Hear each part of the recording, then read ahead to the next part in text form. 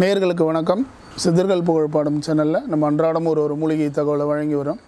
அப்படி பார்க்கும்போது நெஞ்செரிச்சலுக்கு என்ன மாதிரியான நம்ம பாட்டி வைத்திய முறையில் என்ன மாதிரியான நம்மளுக்கு வந்து எளிமையான ஒரு மூலிகை தீர்வுன்னு பார்க்கும்போது, நெஞ்செரிச்சல் நிறைய பேருக்கு சரியாமை கோளாறுனாலையும் வாயு உபாதைகள் வயிற்றில் உள்ள அசிடிட்டின்னு சொல்லக்கூடிய அந்த பித்தநீர்கள் சுரப்பியால் அதிகமாக நெஞ்செரிச்சலை உண்டு பண்ணும். அதுக்கு நம்ம எளிமையான தேர்வு என்னென்னு பார்த்தீங்கன்னாக்கா, நெல்லிக்காயினுடைய சாறு 100 கிராம், கரும்பு சாறு 100 கிராம், நாட்டு பசுவினுடைய நெய் 100 கிராம், இது மூன்றையும் நம்ம ஒன்றாக கலந்து அடுப்பில் ஏற்றி நம்ம சிறு தீயாக காய்ச்சும் போது மெழுகு பதமாக வந்ததும் நல்லா அதாவது கொதி நிலையில் இருக்கும்போது ஒரு 25 கிராம் கடுக்காயினுடைய சோரணத்தை கலந்து நம்ம காய்ச்சோம்னாக்கா நல்லா குழப்பாக அந்த சிடுசிடுப்பெல்லாம் அடங்கி மெழுகு பதத்தில் வரும்.